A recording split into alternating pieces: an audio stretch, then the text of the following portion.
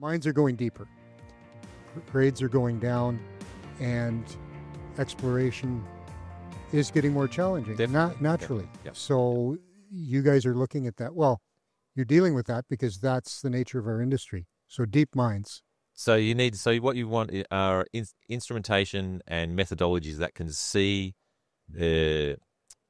ideally in 3 dimensions.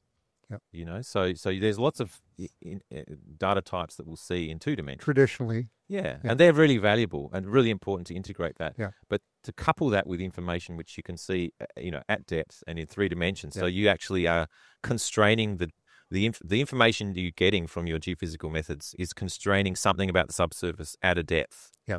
So you're not having to project or do some other transformations. They are very useful, but this is, so what I'm getting at here is things like seismic, which is something that probably is quite underutilized. It is, and we made a deliberate choice to choose seismic data. We collect a lot of different data sets, but we're focusing on seismic data, various types of seismic data, because it scales very well with depth, better than gravity, better than magnetics.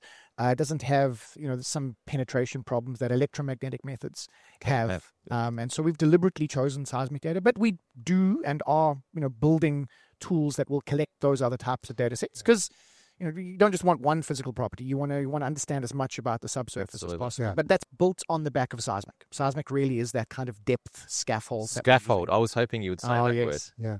It's a great word, actually. It is a good word. It's a very visual metaphor for putting something else on something. Yep. And I think of, as a geologist, working with the seismic data, with all the fleet space seismic data, has been incredibly interesting to see just how much geometry you can understand, just how much sort of structural information or lithological information you can get from being able to say, wow, there's actually a whole layer here, or there's a shape. And in one of our surveys, there's this amazing survey which we've done, which you can see shapes in the seismic velocity, which correspond beautifully to igneous intrusions, to some sort of granitic body that you're actually looking at in 3 dimensions.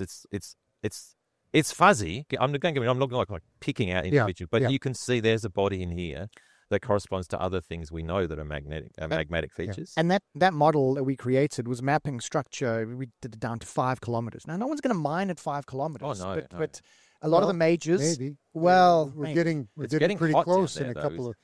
I've been 4 kilometers down a gold mine many times. Let me tell you, it's uncomfortable. Yeah. Well, then we get robots to do it, I guess. That's or we could send you down there. Maybe I'm a robot.